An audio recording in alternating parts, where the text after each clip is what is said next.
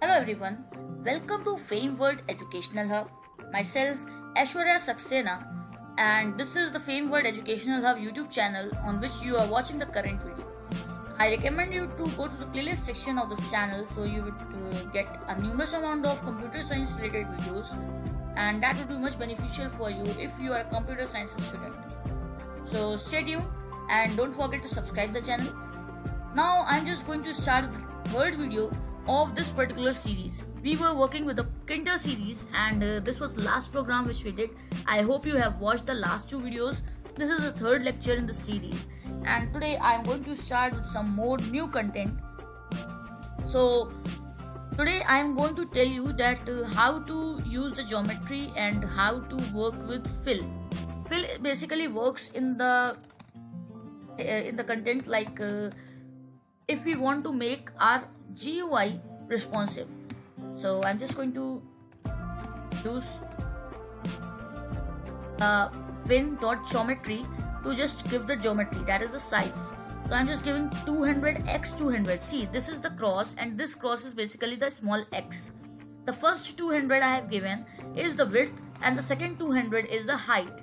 Okay, so geometry works in this manner that this is the width by height. So this x is basically small x, don't get confused.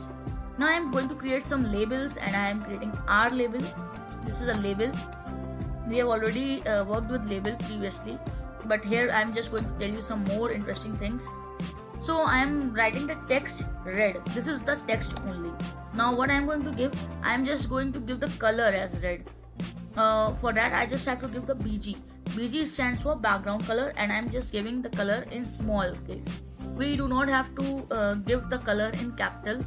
This should be in small, and this is just the text. You can write it any way you want. After that I am just going to give the foreground color and FG for foreground color, and the foreground color I am giving white, and all the colors we have to give in small case only, lower case only.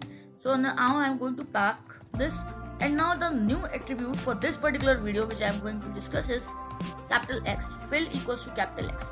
Fill is the attribute and capital X is the coordinate which we are providing. So we can work for the X coordinate as well as Y coordinate. So I will just demonstrate it here only.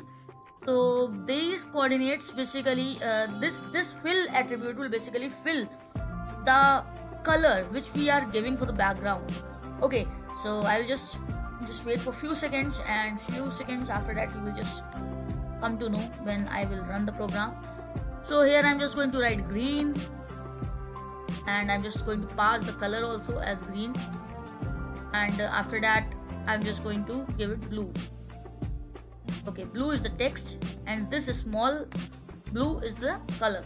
Now I'm just changing it to Y. Okay, 2 I have taken as X, and 1 I am taking as right. I am just going to give the side also as left. Okay, so I am just giving the side as left, and I am just going to win.main loop. I am just going to do this win.main loop. So now our program is ready to run, and I am just going to run it and just see what we got.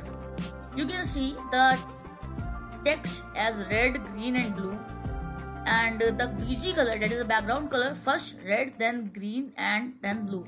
See, the elements appear on the window according to the position as which we have tagged them, or which we have added them to the window. First we added R button, then G button, G label, R label and B label. So the order which we have followed will appear same in the window also. Now you can see we have used fill X, so it is getting filled in X direction, and here we have used Y, fill Y, so it is getting filled in the Y direction.